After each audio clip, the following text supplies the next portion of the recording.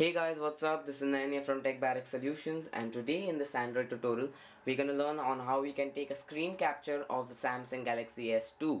So to do that, you need to press the home button and the power button together. So just press the home button and the power button together and it will take a screen capture. So you can see it just took a screen capture, and you can take this kind of screen capture wherever you want. Like let's say I'm in AirDroid and I want to take a screen capture of AirDroid. It just takes the screen capture. Let's say I want to take a screen capture of the notification bar, so I'll just do that. I'm sorry for that. So again, you just need to press the home button and the power key together to take the screen capture. And if you want to view these images of screen capture, you just need to go to gallery, and in gallery there will be a folder of screen capture, and it will show you all the screen captures that you just took. So you can see all the screen captures that we just took.